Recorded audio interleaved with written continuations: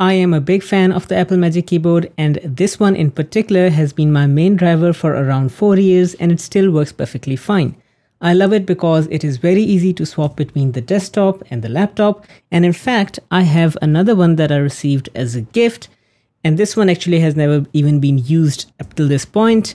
But now that I'm a full-time content creator, I wanted to see if I could potentially type any faster and enjoy the experience more with the mechanical keyboard. So I decided to invest in a Nuphy Air 75 V2.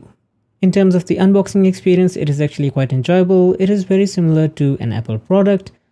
The box comes with a nice sleeve, and once we remove the sleeve, we find all of the contents.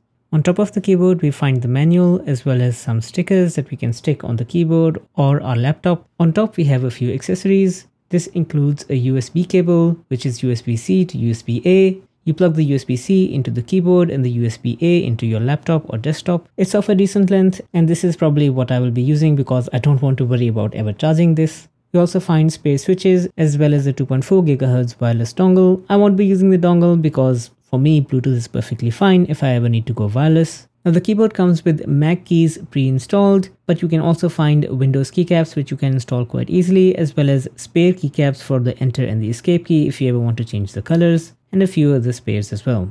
The final spare worth mentioning is the keycap puller as well as the switch puller, which will allow you to customize this keyboard if you ever want to go down that route.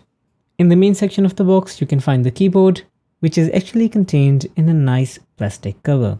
Now I don't intend to baby this keyboard, and it is going to live without the cover on my desk, but it's nice that they included it. Now before I purchased this keyboard, of course I did do some research on it, and I did go with the white version because I like how it reflects light, which is great because I do a lot of video creation, and the more light the better. And straight out of the box, the keyboard does feel really nice under the fingers, but let's take a look at the switches that I went with.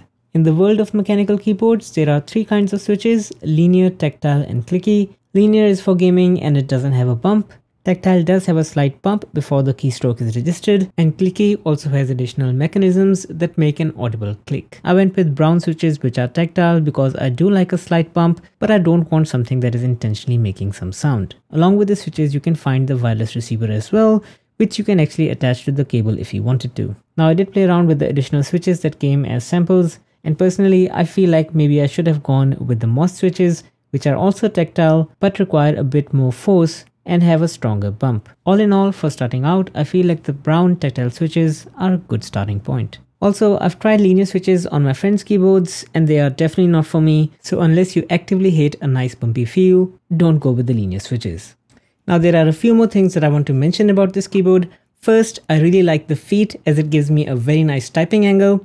I did have to update the firmware in order to use it with the VIA app, and in order to update the firmware you need to use the QMK toolbox, and it works on Mac as well as Windows.